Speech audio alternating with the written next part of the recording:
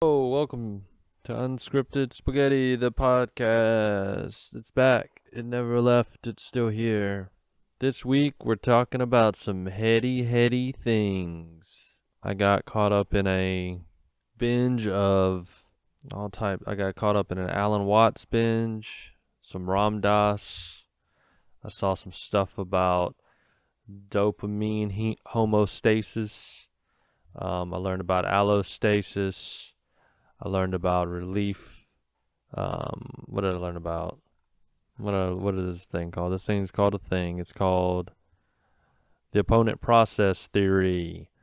It's things going on in your brain. It's quite literally heady things. Then I was like, wait a minute. Didn't I take a philosophy class once? And I did, it turns out. And I remembered things about it. And mainly, I got kind of wrapped back up in looking at the logic aspect of it. It was we talked about moral philosophy, but we also talked about logic. It was kind of like broken up into two sections. And I remember liking the logic a little. Like the logic was a little bit. It was kind of like it's like math of philosophy. It's like the math portion of philosophy almost. It's kind of like a good example is philosophy or more. But logic is like it's a lot of like. It's like no, A is B, C is A, so C is not B because no A is B and A is C. So A plus B squared plus C squared equals not A squared. That kind of stuff. There are I learned about some stuff. I learned about inductive, deductive, and abductive reasoning, different types of reasonings. And we're going to talk about stuff. We're going to talk about grue. It's a little goofy thing.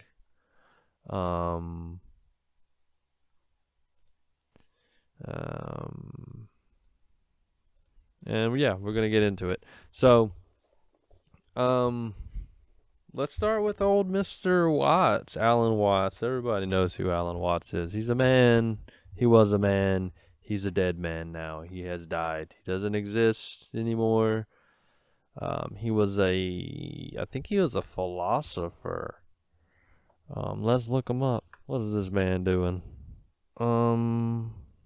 He was an English writer, a theologian, and speaker for a Western audience. He got really into Zen Buddhism and things like that.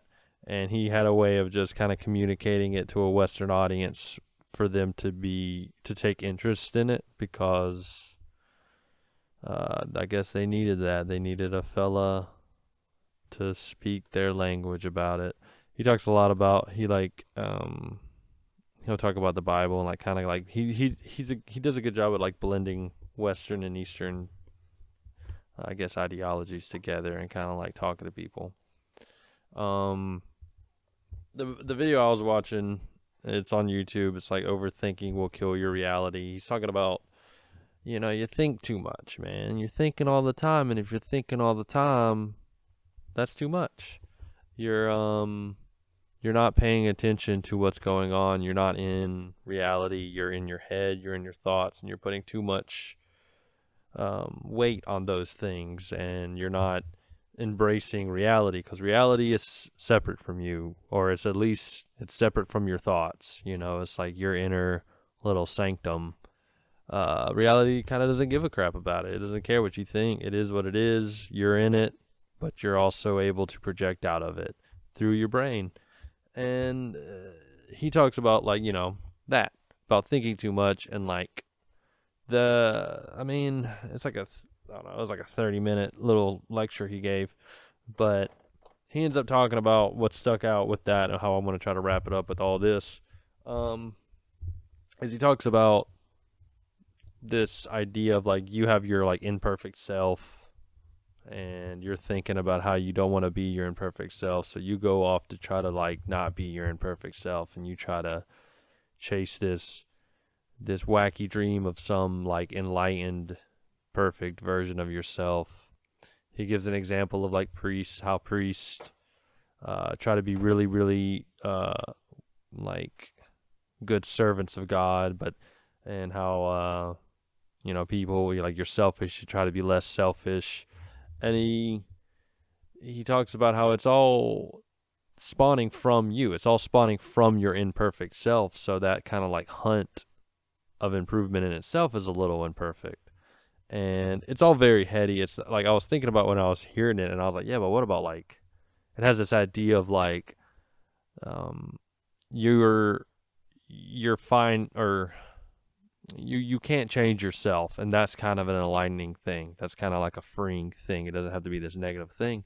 And I'm like, well, what about people who like need to change themselves? Like, there are things that are bad habits that we can collect and get into, and then you find yourself just doing them, addictions and stuff like that. And he's this whole thing of like, I embrace my imperfect self and all this stuff, and just kind of like I don't know, I don't want to say it's like a enlightened mindset, but it's kind of this idea of like, stop chasing that idea of an enlightened mindset and accept yourself. And that was like a big part of it. But I think it's interesting because I guess it's not really, I can't find anything proven or anything, but he was a bit of a drinker. He was a bit of an alcoholic. And people were concerned about his alcoholism leading to his death, and then he indeed did die. And there's some rumors that go around that circulate that he died of alcoholism. So it's kind of interesting because I'm listening to this thing, and he has this whole thing of like, you have your mess, your cluttered mess of yourself, and you're trying to, and he's talking more of like a I guess kind of like a spiritual journey of accepting yourself and all that stuff. But this idea of you can't change yourself, and I'm just coming from another video that talks about like practical ways, or I guess this one person's idea of a practical way to curb your addictions. And that's kind of like a sense of like how to change yourself, how to improve yourself, how to fix yourself and break bad habits.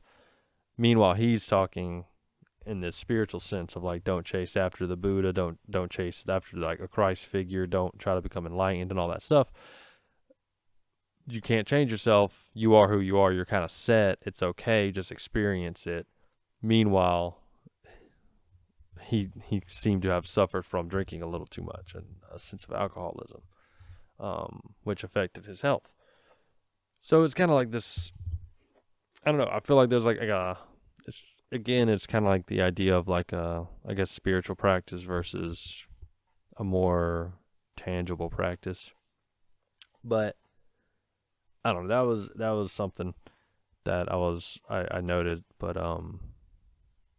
the point he was saying is that like, you trying to change yourself comes from the imperfect self, and therefore it is like an imperfect chase. I'm probably getting it all wrong anyway, but he gives examples of like, you want to be less selfish, but that in itself is a selfish desire. A priest wants to be closer to God, but that in itself is just because God's the big boss, and you just want to be on the big boss's side. And he's like, like some of the greatest priests are kind of aware of this. Like, the only reason they're doing all this is because they believe that they're going to get in trouble. And it's this idea of like, you're putting the weight and the power onto these beliefs because of your thoughts. So in order to break that, I guess, kind of think a little less and stop putting so much weight on your thoughts, and just kind of having a sense of an acceptance of yourself, which is, I think, is an important thing. And again, I kind of went on like a Ram Dass kick, and I was listening to a really nice thing he was talking about, where he's talking about like switching channels and viewing life in a different way, where you're on this channel and you see you and you see a person, and then you switch to another channel and you're like, I'm this name, I do these things, I work here and stuff like that. And you switch to another channel, and then you're looking at yourself and people, and you're like, I'm a happy person, that's a sad person, that's an angry person, and you see each other in a sense of like emotional and psychological states. And then you switch another channel, and then he's like, you got people who are like, oh, that's a Sagittarius, that's a Leo, that's a Aquarius, and they're, like this astrological kind of way of looking at people. And he's like, you switch another switch, and now you're looking at people. I don't know if there was another one, but he's like, now you're looking at just like a being, and you realize you're a being with your life and your experience, and now you're looking at someone else who's just another living being, and they have their life and they have their experiences, and they're not that life, they're not those experiences, they're not those psychological and emotional states. They're a being experiencing those things. And then you switch another switch, and now you're looking at things, and you realize like it's kind of like you're like looking at like one thing. You realize those beings are all one thing, and it's like this interconnectedness, kind of looking at things. And then he says you switch one more switch, and now you're looking at the void, the unnameable thing, the unexplainable thing, the unlabelable thing. And he's like, that's kind of like the sense of that's like God, and that's like the alpha and the omega, the simultaneous existence of beginning and end, the thing that can't really be because it's opposing things, but simultaneous. It's everything, it's nothing, it's existing, it's not existing, and that's also you. And that was a cool thing, and I was hearing these, and I was like, I like all this stuff. I'm into this. I'm picking it up. But then also at the same time, I've been looking at like these other things, which are much more like concrete. Like, let's look at the synapses in your freaking brain, and like the chemicals that are being released, and learning about this stuff and how we've been able to learn about these things.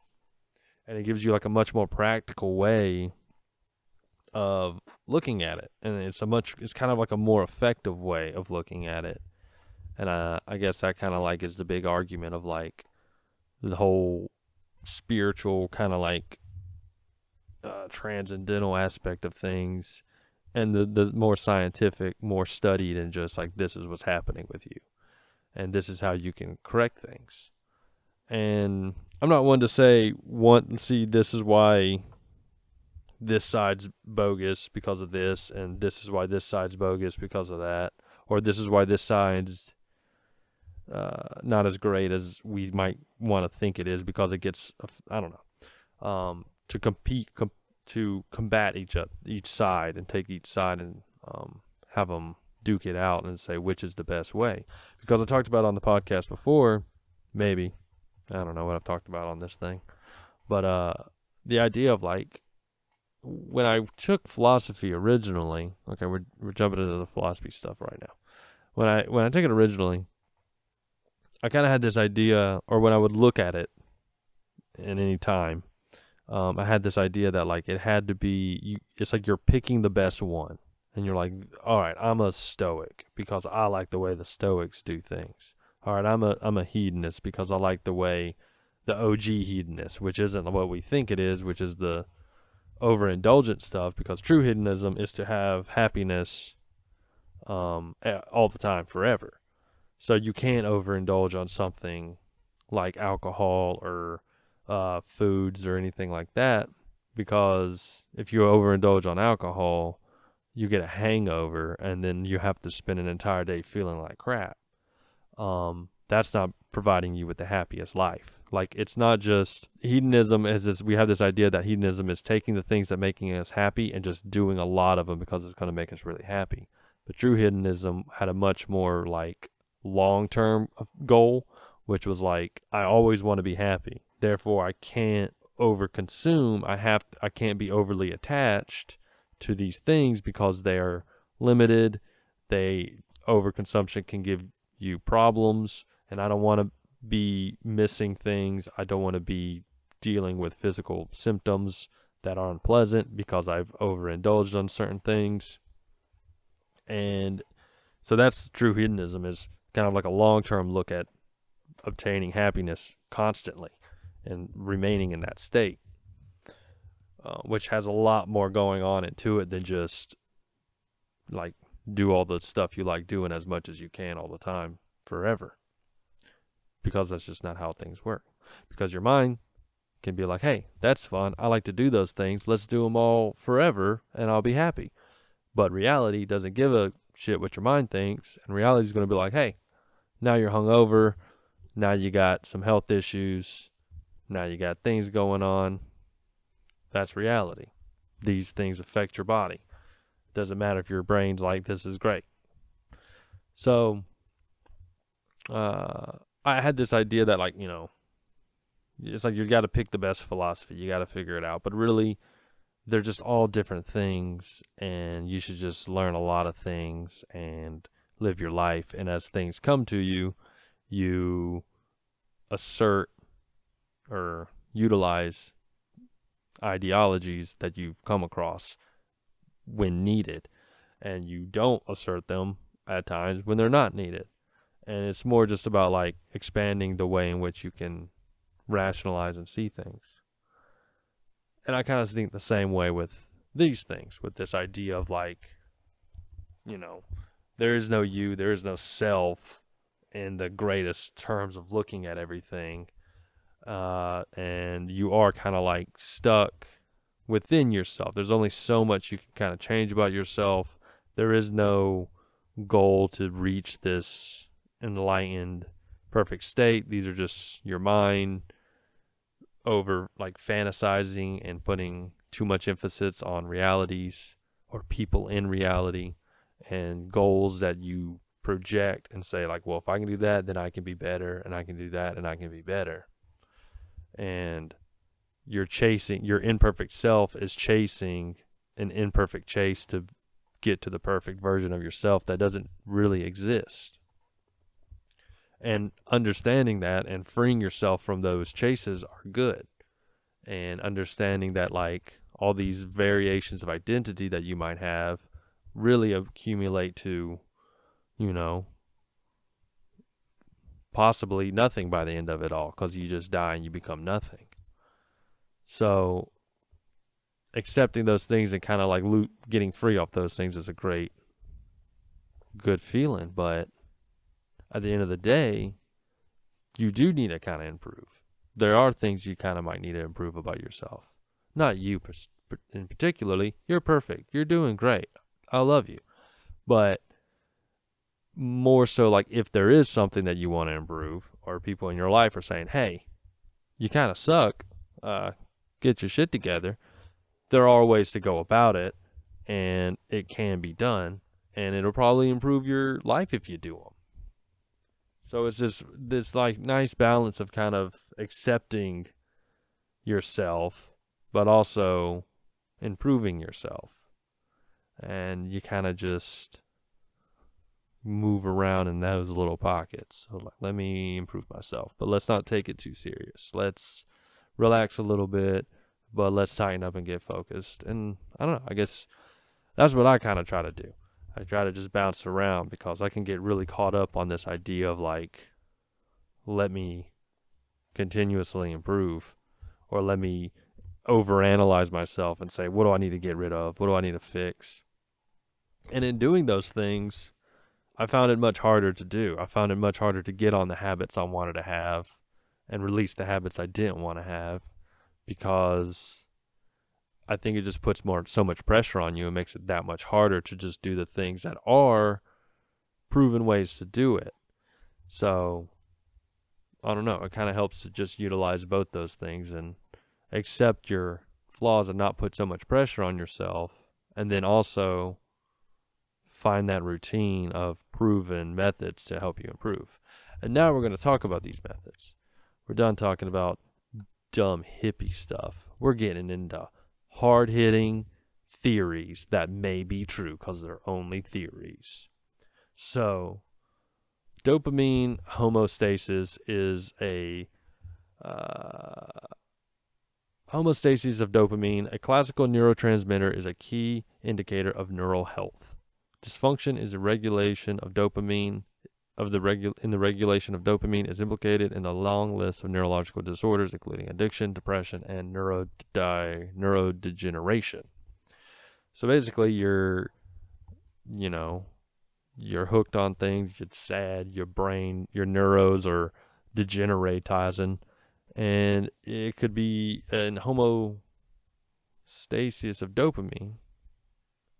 Is a part of maintaining health, so these things don't happen.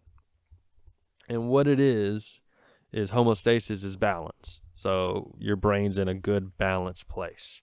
And this video I was watching, Dr. Anne Lembke, Lembke. Look her up, because this is what she's talking about. And I'm just talking about what she's talking about, and she's the one who knows what she's talking about. So look her up. Anna Lembke, Lembke. She talks about how your brain wants homeostasis. It wants to be in balance, and it's going to put you in balance, or it's going to attempt to put you in balance. It has these ways of getting back to that homeostasis. And she talks about how, like, dopamine levels and all that stuff. Like, even she talks about, like, stress is anything that's not just bad. Like, it's not just like, oh, I'm stressed, I'm feeling stress. It's also like extreme pleasure is also a state of stress. It's a version of it. We kind of just don't recognize it as that. That's how biologists define it. So it's when you're out of balance in either direction, you're under stress. Because stress is just straining something,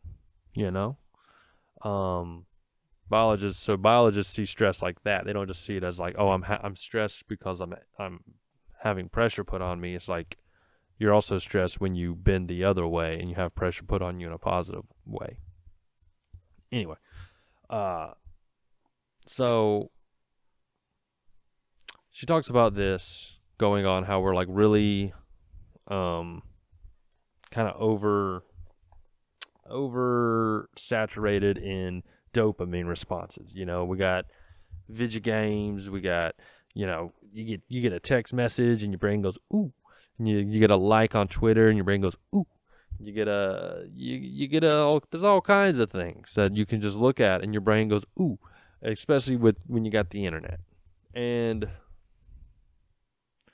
what happens is, so the opponent process theories is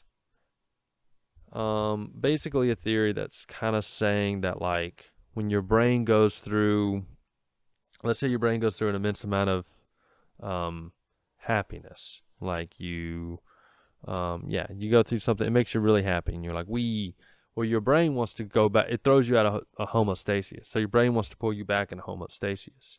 So to do that, it basically kind of fires off, I guess it kind of creates a sense of negative feelings after the good feelings to kind of bring it back. And that's kind of like the sense of, like, when you, like, the sense of wanting to do it again.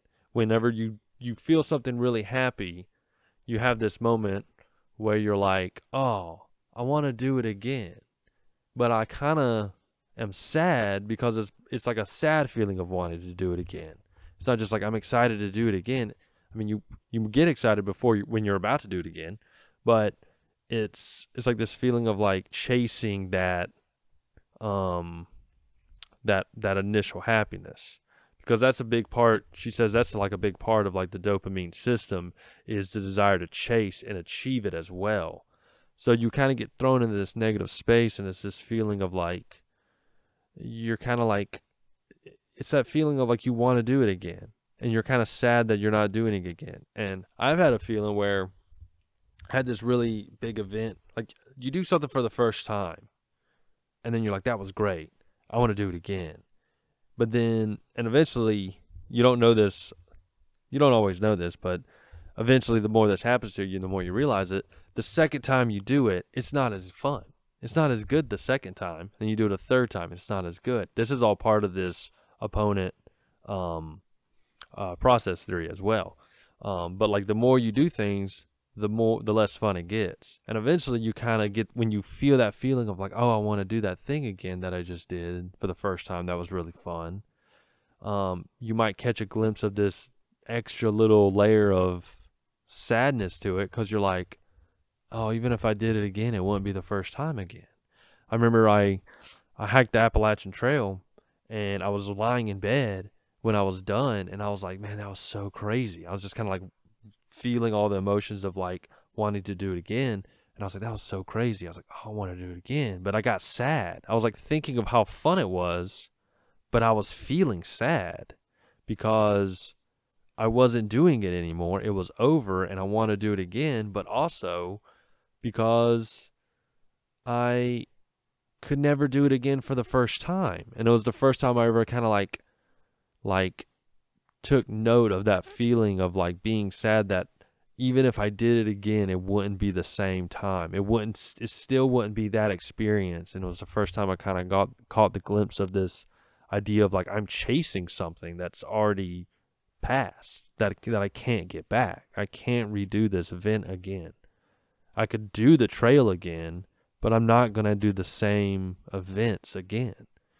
And I thought it was just kind of like a nostalgia thing, or like a oh, time keeps slipping by, you know. But it might be kind of more related to this whole, I mean, I'm sure it all is just I mean, your whole brain's just juices and zaps, right? So it was probably a part of this whole thing of like this feeling of like sadness that I felt from this overwhelmingly joyous time I had, that is now being drugged back down and creating this homeostasis of like, well, you can never do it again, so be kind of sad about it. Better chase something else so you can get that dopamine again. And it talks about in this thing, the opponent process theory may explain situations where something unpleasant can be rewarding. The theory has been applied to understanding job satisfaction. The theory is linked to a person's emotions and their behavior. The research on the theory has shown relief of physical pain. The relief from physical pain can bring about pleasant feelings and reduce negative ones. Opponent process theory has also been explained the ability to see colors, which we're not going to get into that, but I was like, whoa, what? But they talk about, with this thing, they talk about how like skydivers, they did a study where like skydivers who have been skydiving for a long time, they're just jumping out of planes, dude. Like they're just like, whatever. They've done it so many times. And then newer people who jump out of planes, they're like, oh, this is crazy. They're losing their crap. And part of that is this opponent process theory, because in this video with Dr. Anna, she talks about how, you know, so you do a good thing, and then the brain's like, all right, be kind of sad and have the desire to do it again. And then you do it again. But then but you do it like more, because you've already done it once and you're kind of numb to it, so you do it a little bit more. Well, opposite of that, the longing feeling also grows. And if you just continuously get overwhelmed with dopamine responses, the negative responses pile up too. And eventually that can lead to like depression and anxiety and all these issues going on with you, because you've collected this massive pile of like kind of like underlying sadness that's just sitting there with you now, and the good things are no longer affecting you because you've become accustomed to them. And then you get into a state, and she probably could talk about this more better, more good, but I'm doing my best. Y'all. And what happens is that is a state of allostasis. It's not homeostasis. It's allostasis. It's bad news. Allostasis load refers to the cumulative burden of chronic stress in life events and involves the interaction of different psychological systems at varying degrees of activity. When environmental challenges exceed the individual's ability to cope, then allostasis overload ensues. Allostasis is literally maintaining stability of homeostasis through change. So this is like what helps you get back to homeostasis. Oh man, this stuff's confusing. This stuff's above my pay grade. So basically, it's an overproduction of stress hormones that make you feel like you got to constantly chase something to get you back to feeling good again. The process by which the body responds to stressors in order to regain homeostasis. Yeah, homeostasis. But it was an interesting thing. Kind of bouncing back and forth this week between these heady, spiritual-esque, like ideologies of the mind and self, and then coming to this place where there's just like, it's just your freaking brain juices and brain zaps. Like, you do too much good things, your brain's like, let's you feel a good thing, your brain makes an equal feeling of a bad thing to balance it out. If you do too much good things, you become desensitized to that, and your body collects this massive amount of negative things to balance you out. She goes on to talk about like when people come to her with like depression, anxiety, insomnia, and these things like that, or addiction, to just do a dopamine detox to kind of like to kind of cut out things that kind of make you happy and stop chasing those little happy goals, because it'll help get rid of that allostasis. It'll help get rid of these negative little responses that are happening in you, because you're not feeding your brain the dopamine anymore. So you kind of like, because like if you cut out the dopamine, then you're cutting out the negative responses that try to counterbalance it, and then slowly you bring that down, and then slowly it stops being produced as well. Well, that's just what they were talking about, because we kind of have this natural drive to like get to pleasure. Like we just naturally want to get to pleasure, but here in our current kind of time and area of life and society, there's a lot of little pleasures that you can just get really quickly, and they kind of don't lead anywhere either. Like they're just like, bing, I got one, bing, I got one, bing, I got one, and then your brain's just like going and going and firing. You're just going on all these little dopamine hits, and then simultaneously your brain's trying to like be like, all right, let's not go too far that way. Let's bring it back. Let's create that homeostasis. So let's get negative. And then you're like, but it's so weird. It's so strangely kind of like, the way I'm understanding it, it seems counterintuitive, because it's like, all right, I'm chasing the good. All right, well, we're going to make you feel bad, which in turn makes you want to chase more good. And then you chase more good, and then you collect more bad, and then you become numb to the good. So then the good stops working, and now but the bad stays bad. It's huge now, and it's these big, like, massive, like, feelings. And I don't know, it's a wild thing. But I can feel it, I can feel kind of like, I feel like I've gone through things where I've felt all this stuff before. Like I don't understand it, but I feel it, like a hippie really ought to do. And it's just these feelings of like, I've had that like over explosion of like dopamine in my brain. And then I've done these events and like had these experiences where I've just had so much fun and such a good time. And then afterwards, I'm just left with this feeling of wanting to do it more. I just want to do it again. And then it's hard to do it because the happiness is already kind of depleted when I try to do it again. I noticed, it's like I did a little experiment on myself when I was a little kid as like a rat in a cage. I remember we would get string cheese as a snack when we were little kids. And me and my sister would each get a pack, or we'd get one pack, and in the pack there are 10 strips of cheese. So we'd split it 5 and 5. And my sister would eat one little piece of cheese every day after school. And she'd have one throughout the week, Monday, Tuesday, Wednesday, through Friday.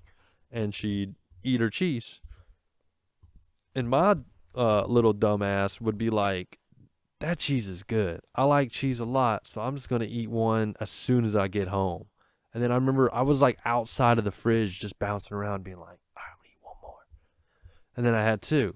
And then Sunday comes, and I'm like, dang, I want to wait till after school and do an after-school snack. But, dang, I got all day, and I got 3 pieces of cheeses. You know how that goes. So I would eat them all by the end of the weekend. It'd be over. And I would just, like, be flabbergasted that my sister could do that. I'm like, how do you do it? Like, it doesn't make sense. And I guess that kind of shows, like, I don't know what it shows. It shows that I really like cheese. I'll tell you that. But I had that feeling of just kind of like, I remember sitting at that feeling of like, I ate something I really like, and now I have this incredible like craving to do it again, because me not doing it is kind of like this feeling of not feeling good. Like, it's like I don't really feel good because I'm not doing the thing that I just enjoy doing anymore, and I want to go and do it again. And then you over consume your cheese, and now you got to go a whole week feeling that buildup of wanting to do it, to eat more cheese. And I look back and I was like, man, that's like the signs of like, it's clearly signs of addictive behavior. Like, as a kid, that's like my kid version of being like I'm 5 days off cheese. I'm looking for a fix. And it kind of like realizing that was kind of a thing where I was like, I might have like an addictive personality, which I knew. And I look back and I can see all these other signs. I mean, I think some of that stuff's genetic and stuff as well, but whatever, I'm not gonna get into that. But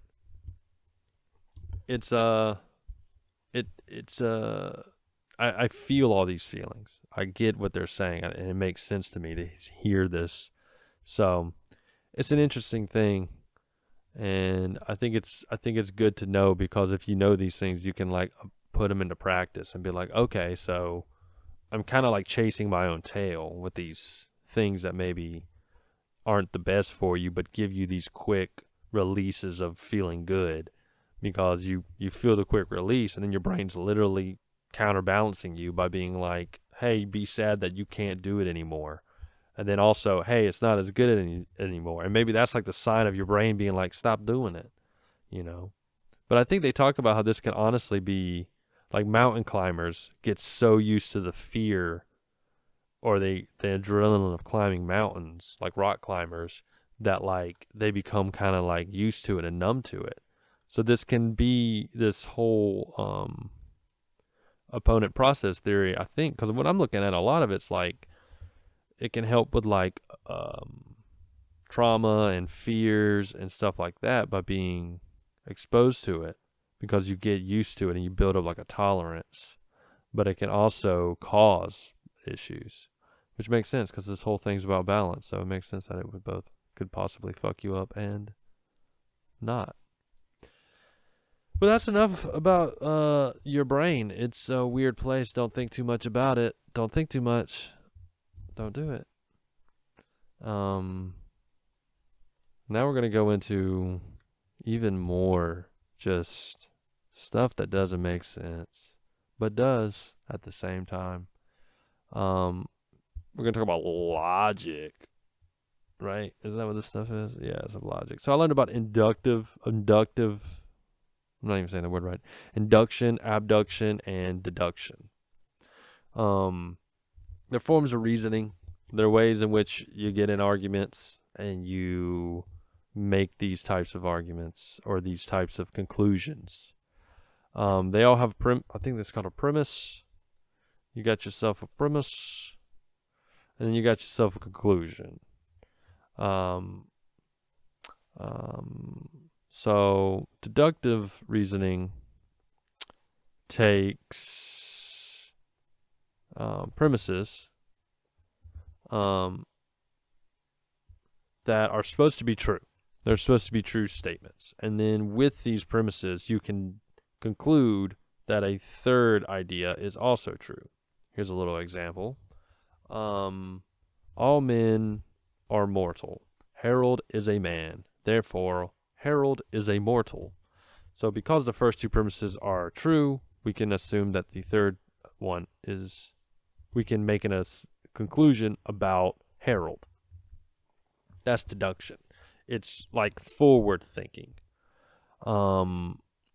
Whereas induction is kind of like backwards thinking. You get like an idea, you get some support for a conclusion, and you kind of backtrack through the premises to get to it. Here's an example. I have a bag of mini coins, and I've pulled out 10 randomly, and they've all been pennies. Therefore, this bag is full of pennies.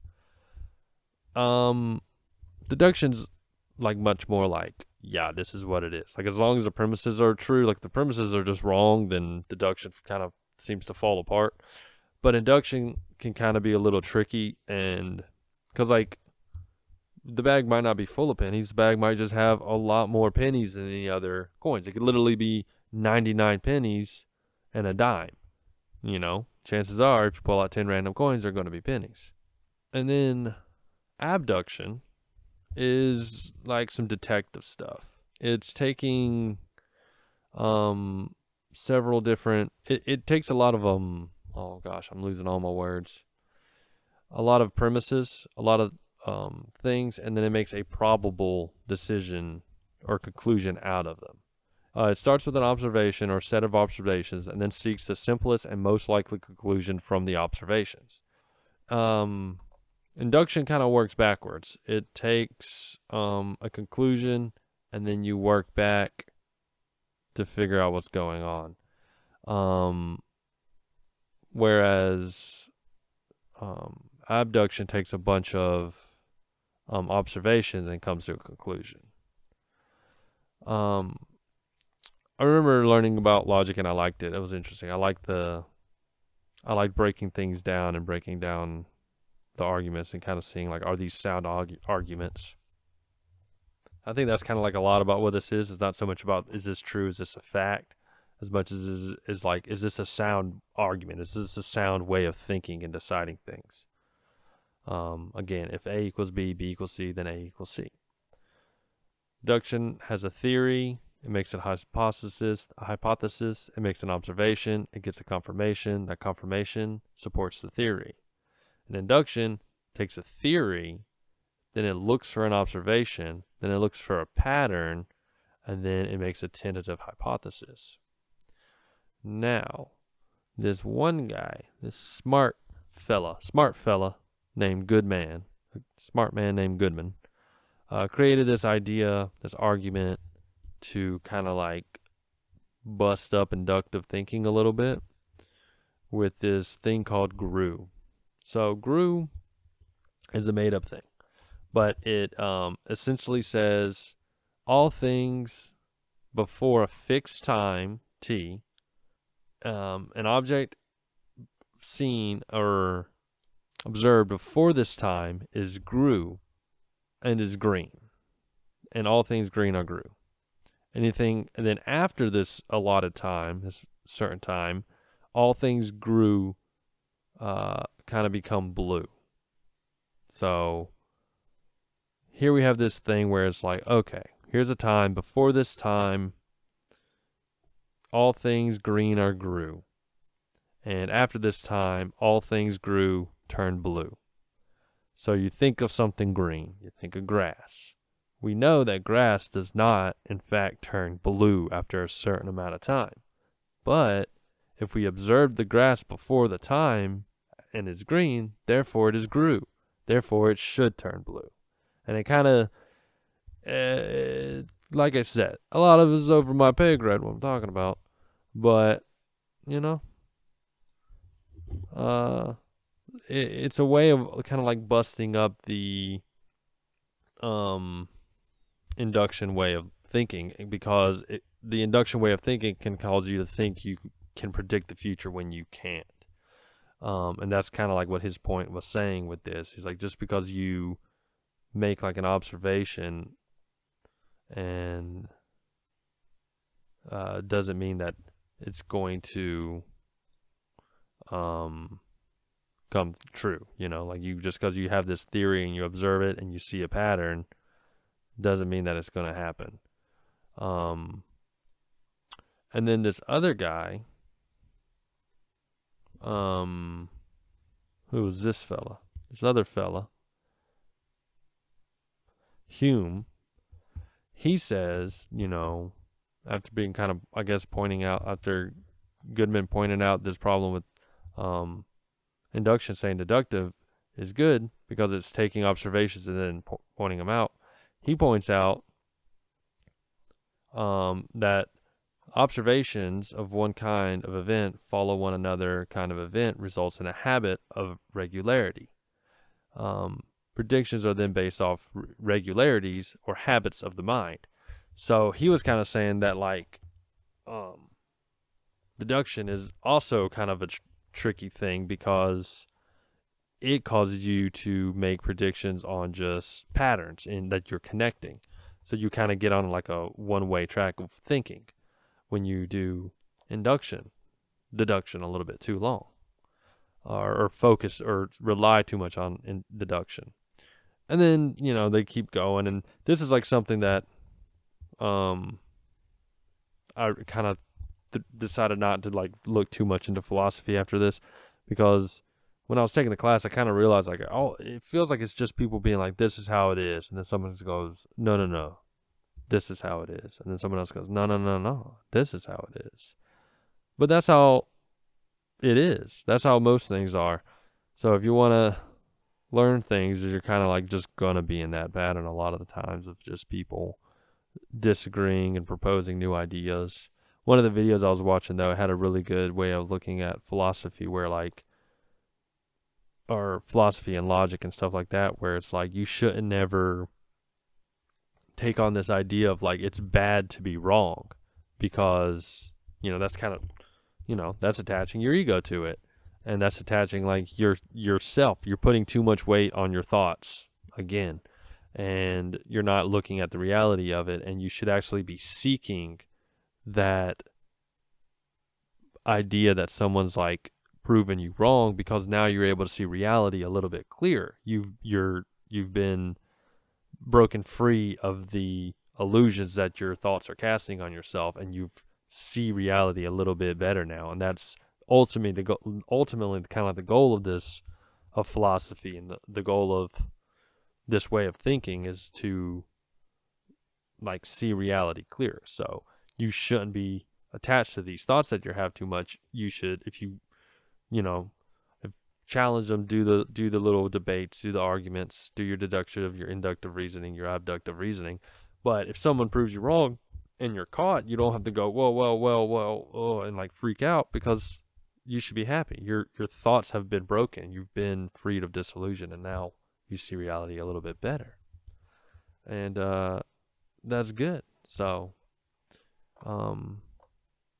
yeah, I don't know. I just got on this kick. This is the unprepared for podcast that I prepared for, and it's marginally kind of feels the same. I don't know. Seeing if if I prepared something, it'd be a little bit nicer this time. But who knows? I don't listen to this shit. The next stuff is science, the week of science. So they touched the sun. They touched it, not with their fingers, but with a satellite dish or a spacecraft of some type. An incredible historic feat. A human man-made spacecraft has swooped in and made contact with the sun. And guess what? They didn't name it Icarus. That's my take from this. They didn't name it Icarus. I guess that'd probably be like a bad omen, but at this moment, it'd be like he did it. He finally did it. Parker solar probe. So Parker flew up to the sun, the solar corona, the upper atmosphere of the sun, and it took some pictures. It did some stuff. and hung out, had a good time, and it got out safe and sound, undamaged. It shows that their their high-tech heat shielding system that they're using is super dope, super right on. So yeah, they did that, or maybe they didn't. I mean, I was reading this and I was like, dude, people think the Earth's flat. This is wild. Like, imagine being like the Earth, the pancake, and the sun ain't real or something, and then people are like, we fucking touched it with a satellite, and you're like, oh man, fuck that. That's wild. Ice shelf of the Antarctic Doomsday Glacier won't last 5 years. This in on the we're fucked alert. A crucial ice shelf of the Antarctic Thwaites Glacier is on track to collapse within 5 years, accelerating the melting of the notorious Doomsday Glacier. It could raise the sea level up about, I think any much might be too much. But basically, they took some satellite photos of this thing. It was super cracked. This spider webbing all over the place. That means more water gets into it, melts faster. It'll break off. Ocean's levels will rise. It's wild. We're touching the sun with spacecrafts. And we got doomsday glaciers melting. It's rough stuff. But at the same time, new anti-aging vaccine has increased the mouse lifespan. Would it work on humans? It might. It might work on humans. They don't know yet. They think the data was extremely strong. Basically, this vaccine targets senescent cells, which stop working. They stop multiplying. They then cause inflammation. The body doesn't really get rid of them. They kind of loiter around. They damage other healthy cells because they're mucking up the stuff. And this can cause cancers and Alzheimer's and other things. So, yeah, they've created a vaccine that prevents this kind of stuff from happening. It's working on the mice. They're spry. They're youthful. They're living it up. They're going to the beach this weekend. The mice are doing great, and you can maybe one day take a shot that keeps you from aging, and then you can be young and beautiful when the ice cap floods your home or something. It's great. It's good stuff. We saw a giant eruption from a dragon star. Pretty cool. It's a yellow dwarf, much like our sun. It exploded. It freaked them out a little bit. They kind of saw that the suns and stars are a little less stable than they thought, which ain't no good. But who knows? Maybe we'll learn a little bit more about that from this Parker, who went down and touched the sun. That's science. That's some good news, some bad news, some good news, some bad news, some information. I hope you found this episode to be educational or enlightening. Either way, I hope you enjoyed it. I gave it a shot. I gave it a shot talking about things that I don't understand that well. But I think they're interesting. I like to watch them. I like to learn about them. And every day I kind of get them a little bit more, I feel like. But, what else? Let's see. Spaghetti recap. I got some new dumbbells. I'm getting beefy. No big deal. I took my dog to the vet. She's doing great. I bought her some toothpaste. No big deal. It's almost Christmas. Next week will be the Christmas episode. Tune in.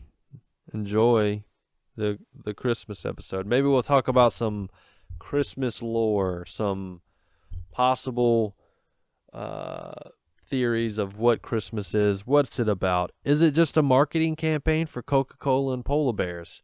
Is it a hedonistic celebration from the Roman and Celtic fusions of religions to pacify an entire group of people? Is it Satan? Is it actually Satan like everything else might be? Who knows? Tune in next week and we won't have any of these answers, but we'll talk about them. Maybe, unless I forget. Anyway, that's the podcast, and it's over.